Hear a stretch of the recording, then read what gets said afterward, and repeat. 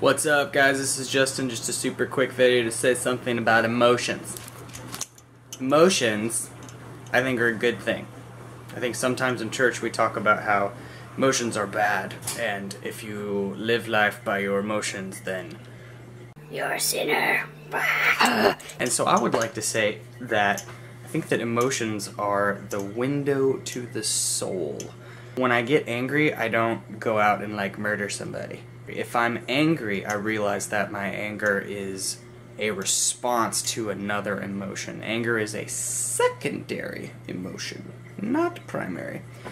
Because there's a primary emotion of sadness, or fear, or shame, or guilt, or happiness, or just feeling relaxed.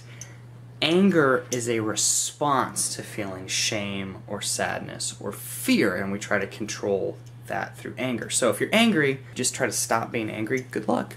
You need to address actually what's driving the anger. So, and what drove me in porn for a long time was that I was angry because I was sad, and so that instead of dealing with what was making me sad and going through the steps of honesty and here's what I'm feeling, I need forgiveness, or I need you to say sorry if you want to be my friend. That's really what has gotten me to 5 months and 3 or 4 days. And it's really cool. I'm a big fan. Whatever you're feeling is a indicator of what's going on inside of you. So if we just try to stuff the indicator, it's kind of like saying, oh, there's a warning light on my car, I should probably put some tape over that. If you use the Bible as black tape over an engine light warning, you can crash and burn. And I think Jesus wants more for us than that. So I would recommend that when the engine light comes on, the emotion, deal with that. Talk to a friend about how you're feeling. Be honest, be vulnerable, and be real. And don't hide in Netflix or games or guitar or pornography or exercise or whatever. Do the good things out of that, but don't stuff. Take the black tape off of the engine light warning and respond to that appropriately. Don't just stuff it with, I'm gonna obey, or I'm gonna not do this. It's like, if you're scared, say you're scared, bro. Are you scared? Tell somebody, right? It's cool. It builds real relationships. My favorite kind of porn was happy porn, where somebody'd be smiling at me.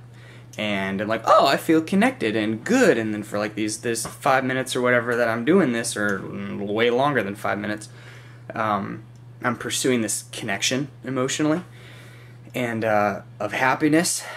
And that doesn't last. And it's not real. And it just makes you less of a person of who you really are. So I'd recommend that when you're needing connection with people, maybe you should go get some connection with people. Find other people that are emotionally safe to be real with, and to not do Christian living performance, but to do Christian loving where you're at and encouragement. Embrace your emotions and let them lead you into reality and truth and health and the integrated abundant life that I think the Lord wants us to live as human beings.